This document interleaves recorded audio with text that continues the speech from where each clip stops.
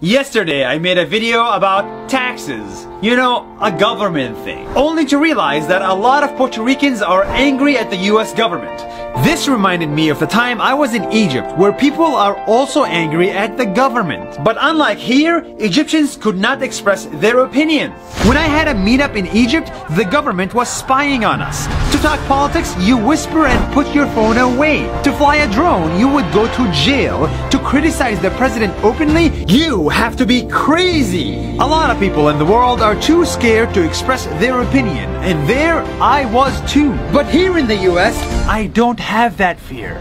I talk about government dysfunction, talk about how I love my drone with the governor, and have meetups with no spies. So please, take a step forward, realize that you have freedom, then scream, I hate the government! That's how you know you are lucky. I hate That's 1 minute. See you tomorrow. I hate it.